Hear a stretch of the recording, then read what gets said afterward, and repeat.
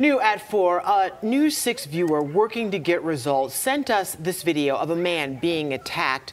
They're hoping that the suspect will be caught. It's video you will see on News 6 first. News 6's Jerry Askins joins us now live from Cimarron Boulevard in Orlando tonight. And Jerry, how is that victim doing tonight? Ginger, you know, we're still working to find out more, but I can tell you, according to police, the victim can't even recall what happened. Now, according to police, as you mentioned, it all happened here in this parking lot shopping center on Monday afternoon. And right now, detectives need your help IDing the person who did this. Get your best look at this man. Orlando police right now need your help identifying him.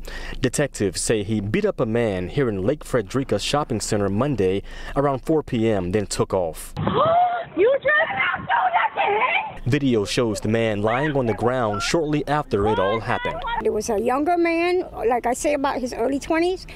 The other elderly man was about in his 70s. Jennifer Pola worked nearby and saw the whole thing. She said this man jumped on the man's front bumper as the man was driving. The man got out, then that's when she said the suspect attacked him. Police have not yet released a clear motive. Witnesses say the man may need surgery. One punch, that was all it took. He hit him right in the temple, just boom. And back live here again, police say it all happened here in this shopping center on Monday afternoon. But again, if you know who this man is, call Orlando police right now. I spoke to a witness who told me she tried to help. I'm going through her interview for News 6 at 5:30.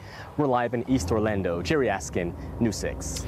Jerry, let's hope someone recognizes that guy. Thank you.